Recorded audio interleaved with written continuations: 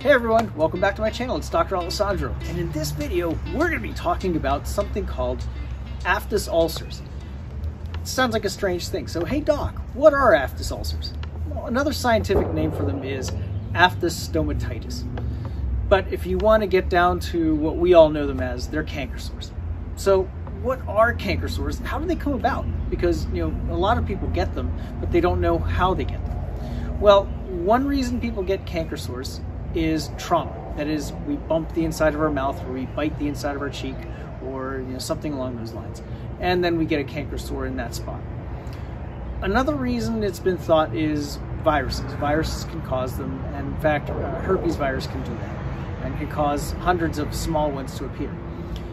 Yet another reason is stress. So stress has been postulated. It's not 100% linked to it, but they say that if somebody is stressed out, they tend to have more of a frequency of getting them, and I found that to be true in my case. So in fact, I have one right now. It is the result of trauma, not stress. I bumped the inside of my lip, and it has now an aphthous ulcer that is, well, quite painful. I'm going to tell you, one of the things that aphthous ulcers are is painful. They can be smaller or minor aphthous ulcers, which are anywhere from 0.5 millimeter to, they say, up to 9 millimeters. They still qualify that as minor. I would say that if it starts to push to the 9 millimeter mark, it's getting to be major.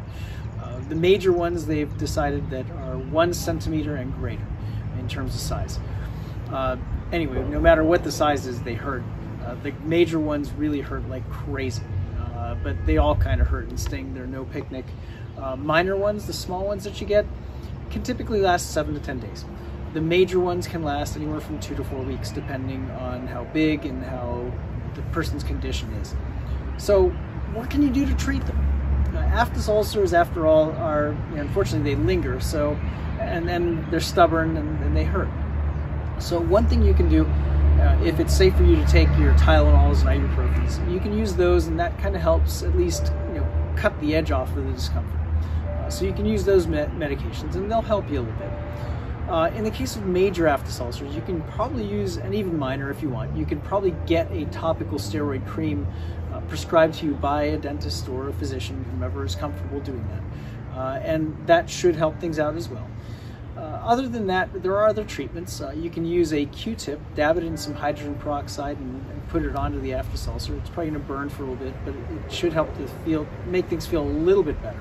Same things with something that we dentists have in our offices or can prescribe. It's called chlorhexidine or Paradex. If you take a Q-tip, you dab it into there, and you apply it right to the aphthous ulcer, that actually helps cut the discomfort. It burns a little bit, but then, to me personally, because I've done it, I've felt it, it actually feels metallic. It's a strange sensation. It feels metallic. But those are things that you can do to help ease the discomfort and the sharpness of aphthous ulcers.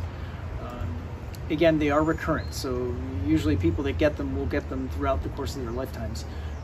And hopefully we'll get a better understanding of them over time and be able to find other ways of helping out with the discomfort, because they are quite uncomfortable. But that said, hopefully this has answered your questions about what are canker sores, aphthous ulcers, or aphthous stomatitis, and I hope you're all staying well and healthy. Please like and subscribe and join my channel. Thank you for watching.